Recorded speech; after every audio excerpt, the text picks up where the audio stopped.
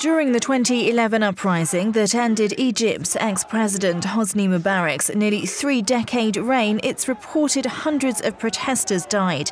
Now a court in Egypt has acquitted the ousted leader of conspiring in the killing of hundreds of demonstrators in the revolt that removed him from power. The packed courtroom erupted in cheers as the judge in Cairo returned the not guilty verdict. The ruling follows a retrial 2 years after he was sentenced to life in prison over the killings. The 86-year-old was also cleared of corruption charges and a graft charge relating to gas exports to Israel.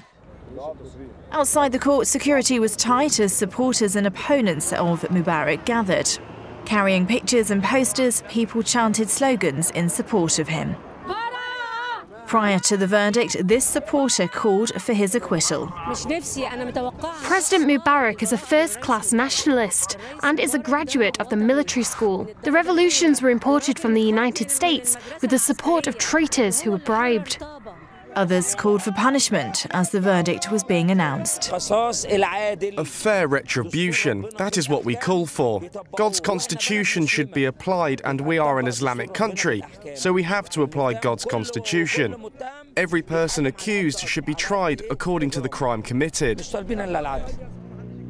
But the former leader will not walk free. He was found guilty in May of embezzlement of public funds and has been serving that 3-year sentence while under house arrest for medical reasons in an army hospital.